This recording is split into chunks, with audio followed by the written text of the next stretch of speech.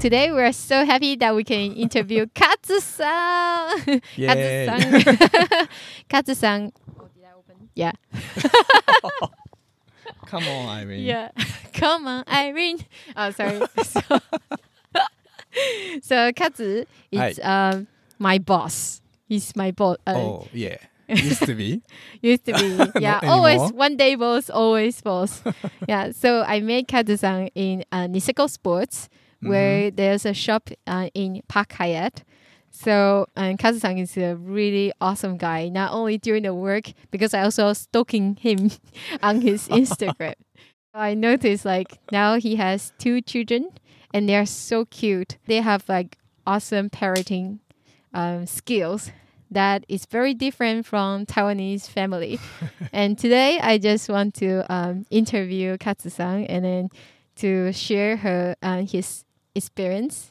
And yeah, let's welcome Katsu. Okay, thank you. Yeah, Katsu, can you introduce yourself briefly? Briefly.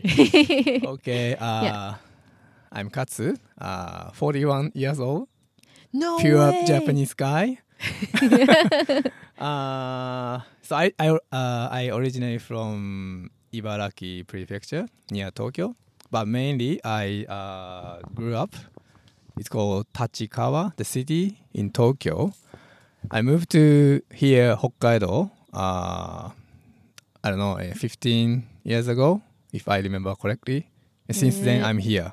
Yeah, like just Irene told you guys, I have 2 kids, 1 wife, and... one wife. Good. Yeah, 1 is enough.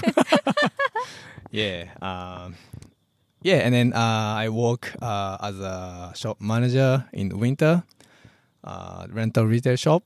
Whereas in summer, I manage like the illumination thing, like it's called Mountain Light, the project in summer. So basically, I have like 2 titles, one in winter and the other in summer. Yeah. Yeah. Really cool. And I think like just now everyone can notice Katsu-san has a very fluent English. And not just only like this, because to organize the people from overseas is a very difficult task. But you're super open-minded, and especially like for the first year in our team, there are 2 very special colleagues, like the staffs. Yeah. Hard to deal with. And but your manager is so chill and so well. So I just wonder, like, have you been living abroad, and do you think that experience has influenced you? Yeah, certainly. I've been to Australia for 7-8 years. Wow. Yeah, I was study there. And then, of course, that experience, it's helped a lot. I don't know it's good enough but I have this language skill to, get involved with lots of foreigners, and that helped me to, dealing with the customers as well as the foreign staff. Yeah, since I'm the position, my role is like a manager, need to be, managing the people from all over the world. Yeah, so that experience will help me to dealing with those people, not only the guests, but also the staff. So here, just give everyone a little notice about like what is like working in Niseko looks like, because Niseko is like the destination for all the ski or snowboarder. It's like a heaven because the powder. Especially in the winter. Ne? In the winter, it's really crazy. And that's why when I first stepped into Niseko, I realized this doesn't look like Japan. Mm-hmm. The people working on the streets are mostly foreigners. Yeah. Beginning, I thought you are growing up in Hokkaido, but you said you're actually not coming from Hokkaido. When you grew up? My hometown? Yeah. How did you starting to love outdoor? Around my house, like back home, it's like mountains? Like rice fields. A rice field? Rice fields, yes. And then, it's very, I would say that's very countryside. Yeah, but that was my original house. But then, like I said, I moved to in Tokyo when I was which is a little. big city. Yeah, I know. Yeah. But then I occasionally keep back and forth my original house because the grandparents were there. So and then the Tokyo back and forth. So and I once I was the kid, loved to nature, like searching for the bugs or climbing up the trees or just running around the rice fields. So I was growing up that kind of environment. So although I was living like city, like in Tokyo area, but still I kind of wanted to go back to like where I came from once. So then after the Australia, when I decided to come back to Japan, I could go back to my hometown, but then it happened to be I just found out like Niseko, Hokkaido is very good place, and especially I could use this the language skill to get the job. Yeah. So to be honest, it's not like I was here because I am after like a good powder snow in Niseko. It's more like it just happened to be I was here. I just come here. So yeah. So you just moved to Niseko right after you finished Australia. Right. Yes. And they were also recruiting people. So and I believe, how long was that? 15 years ago. Yeah. So wow. 2009 or 2010, something like that. I believe 15 years ago and now is a big difference, right? Yeah. And can you share like your year-round lifestyle and work style in Hokkaido? Okay. So obviously the winter, I work as a ski rental and then retail shop. So pretty much I was staying in the ski resort, and so here usually up to Golden Week is called like a winter season. So Golden Week, which is early May, and then after that, once the snow starting melt, then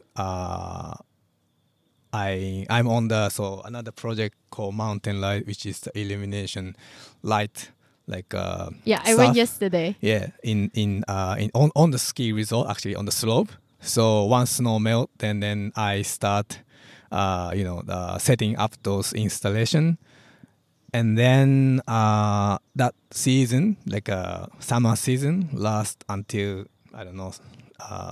late September or early October. Then we do need to pack them down before the snow falls. Oh, right. So then get ready for the winter. So I would say early May, a couple of weeks, and then the November, it's kind of bit like a chill time. But then always we need to look ahead and then getting ready for the coming season. So it's not really like a vacation, but but we can have a kind of free time. Yeah. It also sounds like there is a very significant transition in between different seasons. Because I believe many people who work in the office, is the whole season, like all year round, seems like the same. Right. Because it's always indoor then. So like Hokkaido, right? Like it's the north part of Japan and lots of snow. So not half of the year, but pretty much close to half of the year is covered with snow.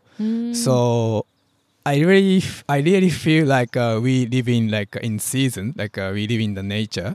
So winter obviously lots of snows, and spring all the flower is bloomed, and then the summer it's all getting all green, and autumn leaves change color, and then back to winter. So and then I like to be live in the nature, live in the season. So that's, I think if I compare with like just an ordinary office worker, maybe I have more chance to feel that kind of change in nature. So yeah, that's one of the reasons I keep living here. Yeah, it's also not getting that boring, right? Because it feels like every day you are always, and like you said, you're always looking forward. You need to like the coming task and the season changing, And also every season, even like this year, you guys have in Niseko Sports especially, they have a new plan. So wow. And also every year they will have like a different, like managing a different team from different nationalities and background with the staff turnover every year. It sounds like really like huge challenges. How do you consider this like biggest challenging? And do you have any advice for people who's also in the same position? I think the key is the communication, and then we respect the people's background. So obviously, so like say you come into Japan from overseas, and then if you decide to stay in Japan and work in Japan, of course you need to fit in like Japanese culture. But at the same time, you are not Japanese, so you need to have a different cultural background from us. So then in my position, I need to be kind of respect their background, their culture, and then what they think or the way they think, and to have a communicate with them, so that we can be like one team, and then we can work as a team towards our guest, our customer together. So, and then of course the guests also have a different background people. So it's the same thing. Have a well communicate each other, and then we respect them, and then so it is challenging. It is hard. It is tough job, but then at the same time it's very like enjoyable, fun, and then I don't feel that's a very tough job. It's more like a fun job. Do you think it's because you used to live abroad, so you can stand in other people's shoes while you were traveling around, and then maybe other people where you need to meet many people from different backgrounds. So my experience in Australia time was really great help, and then I met lots of people, different background people, and then I know the world is very big, and then there are lots of people, so that I learned to accept the people's differences. So it's easy to say no, but if you listen and accept what they think or what they are, who they are, then try to understand what they think. Then that's like it's like every time meeting the new people.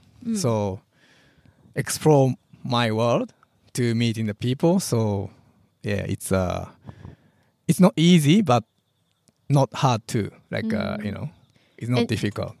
Do you think like so far you've been working in Niseko for 15 years? Have you ever faced the very headache staff? Of you have to dealing with them, or like in the most difficult situation. How did you solve that problem? Of course, I'm the human being too. I'm just one man, so of course I have a good day, bad day. The mood, good mood, bad mood. So guys, go on the stove. Let's battle. Sometimes, of course, I'm getting like a struggle dealing with the people, of course, but again, I just trying to understand, this is not my timing. This is not my timing, or this is not my day. And then you let go very quick. Let go, and as time goes by, then maybe next day will be better. And probably don't have to see this guy in the next season. See you never. Or maybe he or she also have a bad day today, so bad timing right now. So Irene has a lot of bad timing there. I know that. But you see, but next day you just come back with a smile. Hey, good morning, guys. So I think it's just just the way it is. So So you never think about like quitting the job or anything. You just really enjoy this. So far, never. Nice. I don't know in the future. But like I said, so far I'm enjoying my life and then how I live. That's really cool. That's how I feel like from your like working with you, and then also like seeing from your Instagram stories. But like a lot of people know social media doesn't mean everything, right? So that's why I'm double check. Okay. One thing I noticed though, like your approaching to parenting is very inspiring. Can you share your philosophy on parenting? Did you upbringing this influence your parenting style, like from your parents? Yeah, raising up a kid, one, like the people. I remember the person. It is tough job there, and then harder than I never done before. I think everybody doesn't. So I think it's always try and error thing. There is no like answer. I think so. Just not only kid, but also myself, also try and error every day. So if I approach this way to the kids today is good, then I will carry on. But then if it's not good, then we just try to other approach, something like that. So, yeah. I noticed like in one post that you bring Ichitola, which is the biggest son. He's only 4 years old, 3? At the moment it's 5. Oh, already? Yeah. So quick. Okay, so he's 5 years old now. But like, I think that post was 2 years ago, maybe. You bring him to like an outdoor and then to cross a river. Normally, like in our country, everyone will carry their kids or even holding their kids, but you let Ichitola to walk by himself. And there's many times like he's learning so many different kind of sports, and you bring him to outdoor, explore the nature, and let him learn a lot of things. I think that's very like open-minded as a parent. So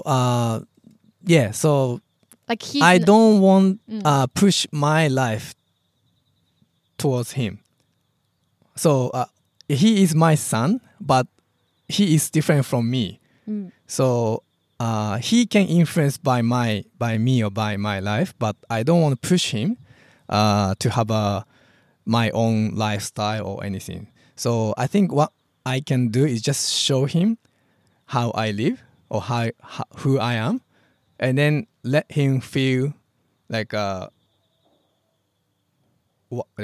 who his dad is. And then I'm not gonna give him answer so easily. So first let him try and then see how it goes. And then if it's okay, then just carry on. But if it's something wrong, let him think like what was wrong, and then try him something different. Yeah, that's kind of, I don't know, maybe the concept of how I raise the kid. Right. And then most importantly, you need to have good communicate with your wife. The parents need to be on the same page towards their kids. Yeah, otherwise kid will get confused.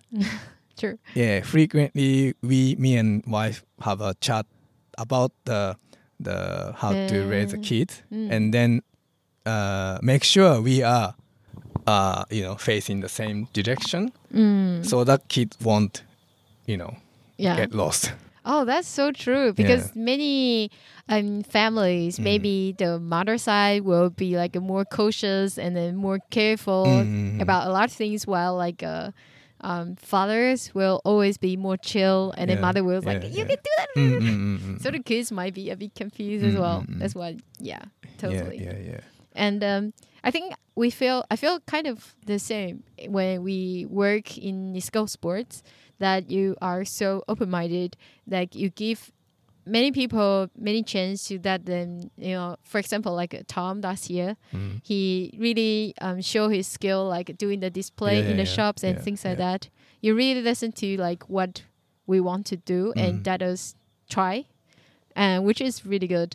But at the same time, we still see you as a boss, but we're not like a step over your head, and we really respect you.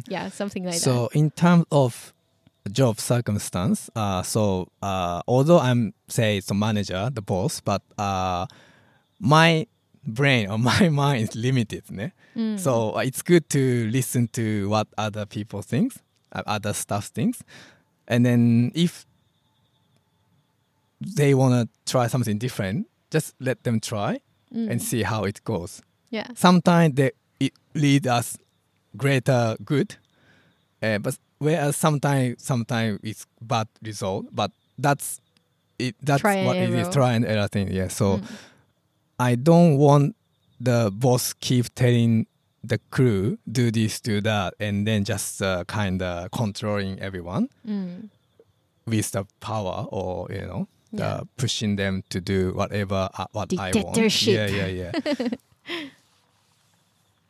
Yeah. But rather than just let them do what they not whatever, but then whatever they want, to sometimes that give us the better result, I think. Yeah. And obviously, for the team building, that's I think the way better. I think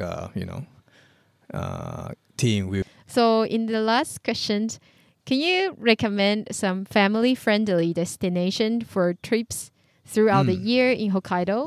Where do you like to take your family to? Because I always see you guys like going some very beautiful places. So we love outdoor. We need to be outer. So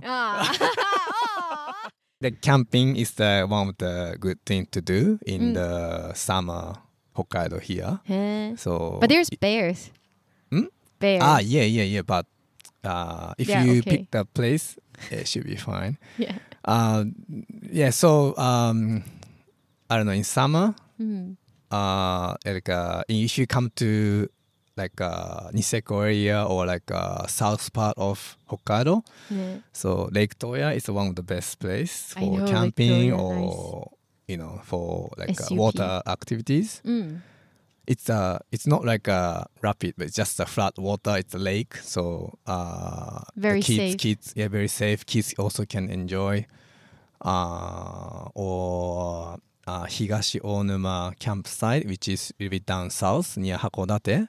Also very nice camping area there. If you like to be like ocean, the Yoichi or ocean, Yoichi or Otaru, like they're the small, but they're the beach too. Yeah, and then like sea kayaking or you bring kids to do sea kayaking. Not yet, but I'm trying to, but there's ocean too. So the daughter is 1 years old and 9 months, and then Ichitora is 5 years old. Yeah, son is 5 years old. Yeah. But you still bring them on the trips, like for outdoors and things. Yeah. Do you find it difficult to bring like the little kids traveling? In Hokkaido, is it, or it's okay?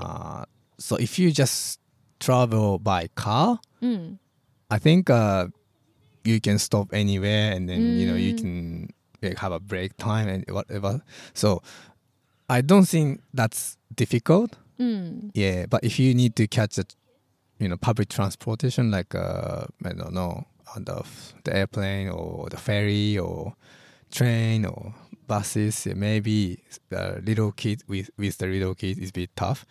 Yeah, but like if you want to do the trip, I think doesn't really matter what age or anything. If you want to just do it. Yeah. Otherwise, you can't use your kid excuse, for your excuse. So yeah, if you want to do it, just do it. Take them along with you. I mean, the parents, and then kid will enjoy too. Nice. So, yeah. I think like when in terms of traveling, or it feels like a lot of people, from my understanding or learning from a lot of my friends, they just becoming parents. Not just only having a baby, or a baby now is 1 or 2 or 3, or even my sister has a 4-year-old kid. They might think like traveling might be a lot of hassle. Also, like wondering like sometimes they have to pick up the restaurant that is family friendly in terms of that. Yeah. Or maybe you can then try like day trip first, like just a couple hours. Right. Yeah, like it's all in here. If you go like hiking the mountain, it's not big one, but it's a little hike. That also good to start, I guess. Yeah. Yeah. Did you carry your kids when you go hiking? Yeah. Like so, the smaller one, the daughter, I just carry on my backpack, and then I hike up Komagatake the other day. Its altitude is 1,000 something. Wow. And then if kids is small enough, you can do that. But once it's getting older, bigger, maybe let him go, let him walk. But Ichitora was just hiking by himself. Kawaii ne. And what about like in terms of skiing or snowboarding? How do you think like when is the good age for them to start learning? Okay, so my son Ichitora's first ski was when he's 2 years old. Yeah. But I think that was a bit too early. Maybe I think from 3 years old should be good. I mean, it's good timing because so kids need to understand what they are doing. Right. So I think this is what I think. But if kid doesn't know what they're doing, and then the parent again pushing them to do something,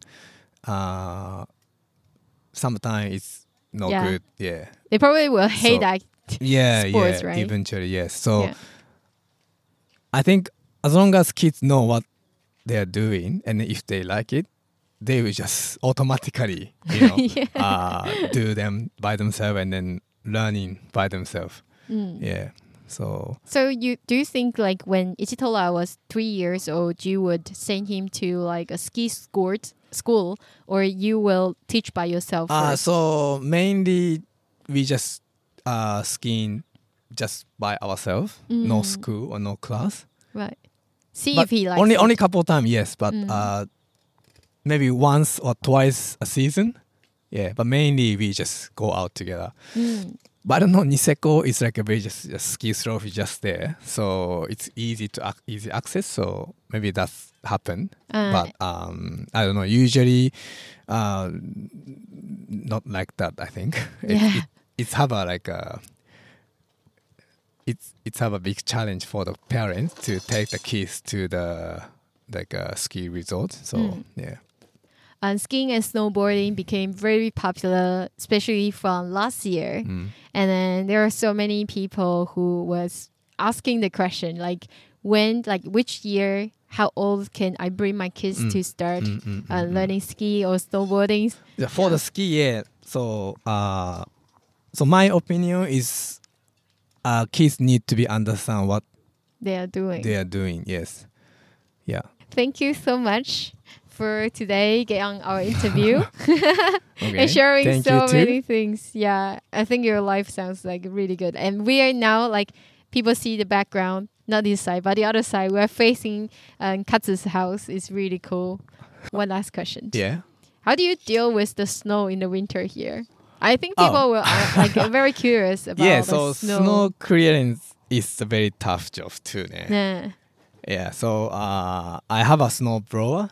So yeah, occasionally every morning? Not every morning. Yeah. But once a week or twice a week. Yes. And also I do ask someone to help when they come to when they do like the road snow clearing. They will, I ask them to just clear my the entrance or is that in you front have of the to garage. hire them or? Yes, we do need to pay. Yeah. Okay. So yeah, things like people from tropical island like us, it's hard for us to imagine. Like we always thinking like, oh, snow is so good, but hard to. Yeah, it's tiring to be honest. Yeah, we don't need the snow in the town, but mountain. Yeah. Yeah. Only if. Yeah.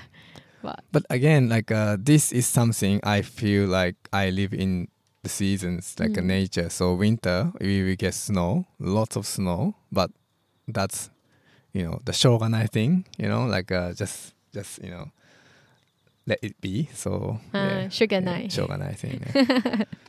Awesome. Yeah. So, okay. Thank you so much, Katsu-san, for sharing your story with us. Thank you. And then, and I'm going to stay at Katsu's lunch today. Oh yeah. Yeah, thank you so much. Let's enjoy the barbecue then. Yeah. Enjoy the barbecue. Oh, special. Yeah. Yeah, special feature.